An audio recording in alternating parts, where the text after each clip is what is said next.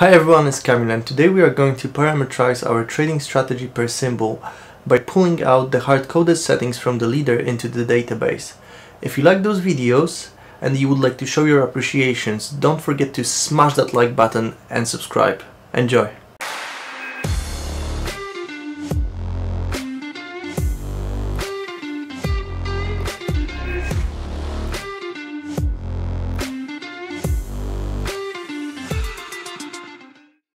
Let's start by looking at the task at hand. Let's go to the naive application and go to the leader. If we'll scroll down, we'll see a bunch of hard-coded details that leader uses to trade. The task at hand is to put them in some other space and to define them per symbol, so we will be able to fine-tune our strategy.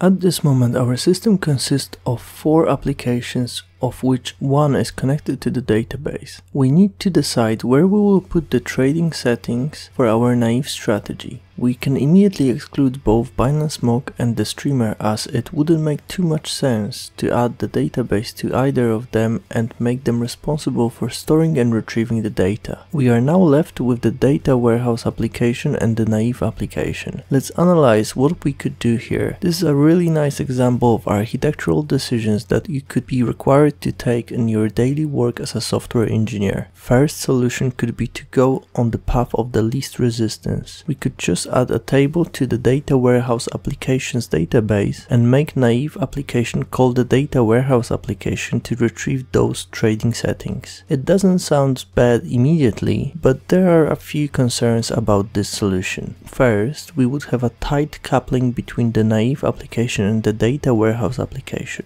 Secondly, as our system would grow, we would keep on adding new tables for each new strategy to the data warehouse application, which feels wrong. Because of those problems, I believe that the better way would be to introduce a new database for the naive application. It can still be the same Postgres instance just to make our lives easier. This will keep the naive application decoupled from the data warehouse application, as well as the data warehouse application won't be aware of the strategies as it doesn't need to be. Let's start by adding the database access to the naive application. The first step is to add actor-related packages to the depths inside the mix file. We are going to use enum, so we need to add actor enum as well.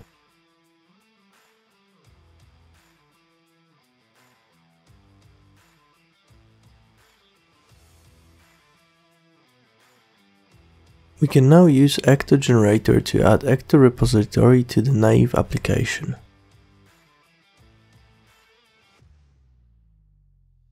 Back to the IDE, we can now modify the config that was added by the generator to point to our Postgres Docker instance.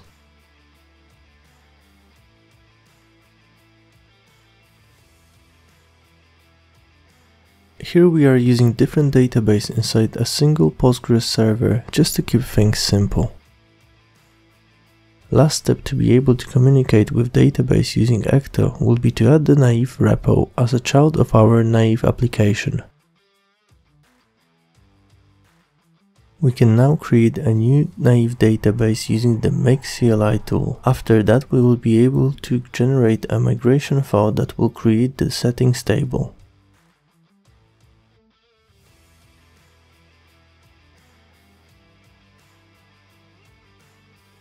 We can now copy the current hard-coded settings from the leader and use them as a column list of our new settings table.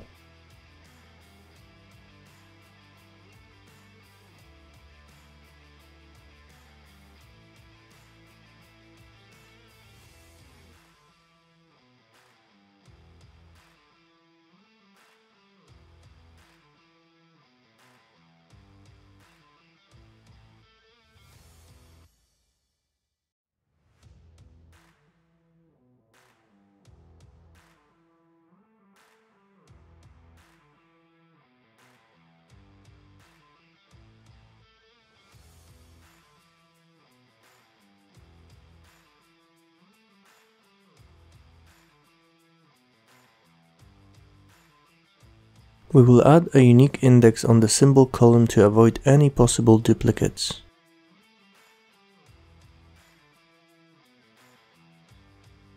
We can now focus on creating a new enum type and adding a column using it. We'll define the enum type itself in the other file, as it will be also used in the schema for this table.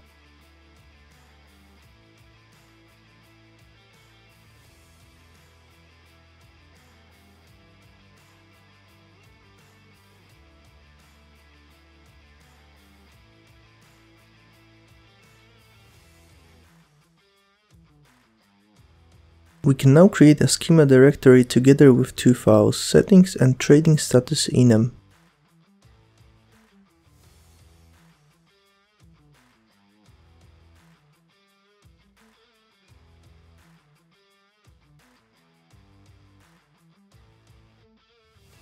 Starting with the enum, we will use the dev enum macro from the ecto enum module to define it. We don't need to define a module here, which is interesting.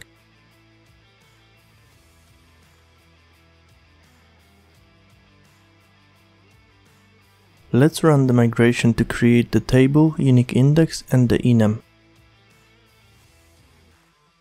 Back to the schema for the settings table, we can now copy column names from our migration script and use them as a fields in our schema. Here we can also see that the same enum is used. That's why we couldn't define it inside the migration.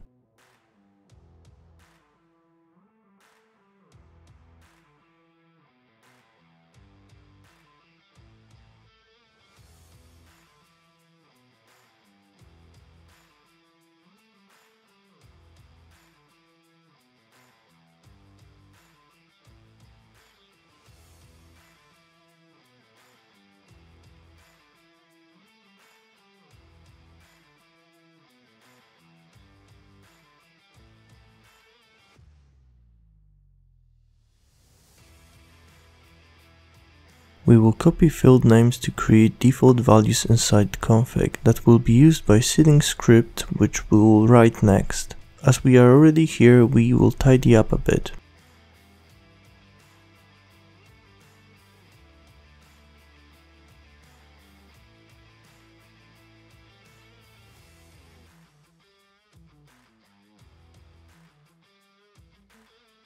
Let's copy the default keys and proceed with creating a seed setting script.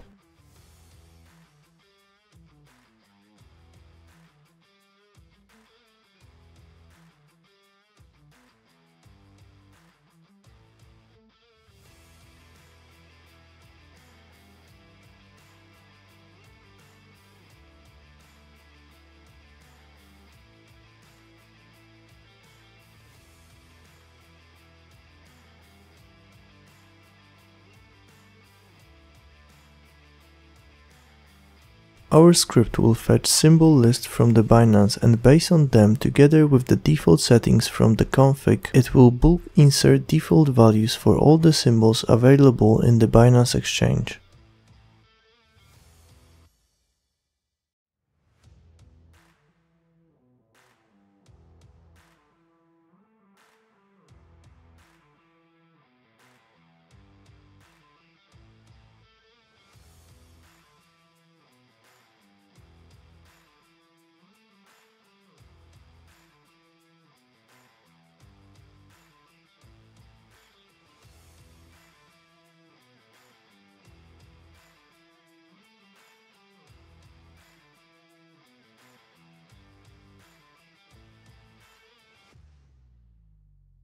To be able to use insert all function on ecto repo, we will need to set both timestamps in all our settings structs. This is a downside of using insert all instead of insert, but inserting those records one by one would take seconds, so it's well worth it, as this takes just milliseconds.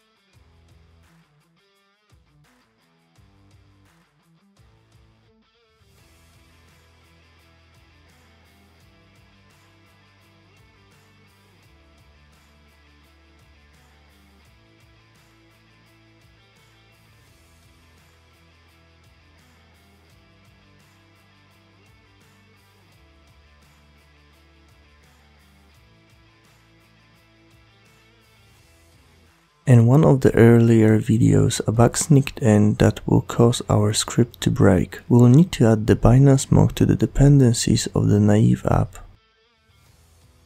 The final step will be to update the leader to fetch the settings from the database.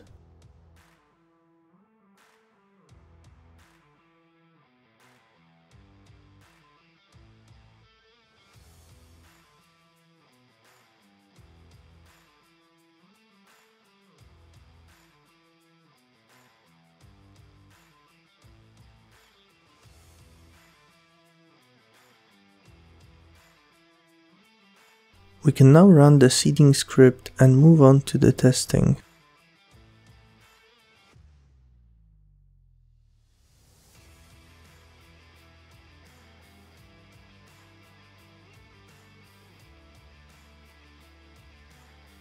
As usual, we will start the streaming and then start trading on the symbol.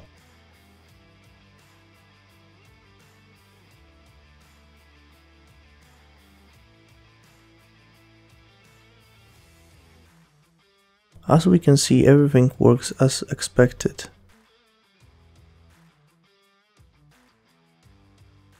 We can now fine-tune our trading strategy per symbol just by modifying the rows in the database table. As usual, this is just a beginning, and the aim is to provide a functionality of auto-starting the trading based on those settings. That's why we introduce a status column in this episode. Recently, I also started to work on my first book that will be a written representation of my videos dedicated to create a cryptocurrency trading bot in Elixir. It's an ongoing project, and my objective is to get it up to speed, to be in line with all the videos that I'm releasing, and at that moment publish it and keep on updating it as we go. And if you are one of those people that prefer reading, or you just want to show your support to what I'm doing here, feel free to register. Register your interest. I will put the link below, and hopefully one day you will be able to get your book and enjoy it. Otherwise, don't forget to leave like and subscribe, and see you in the next episode.